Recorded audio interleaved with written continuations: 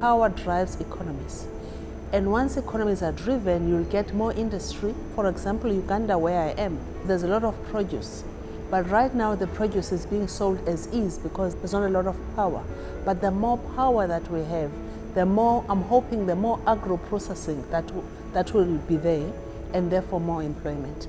And it's not only about agro-processing. There's also going to be more industry, given that, one, there's unemployed youth, and two, the labor is very cheap.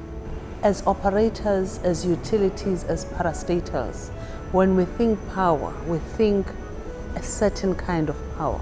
There's an alternative kind of power that is driven by technology, and it happens to be clean. As we make investment decisions together with the governments, the weight has to shift, because it's not just about environment, it's the health also.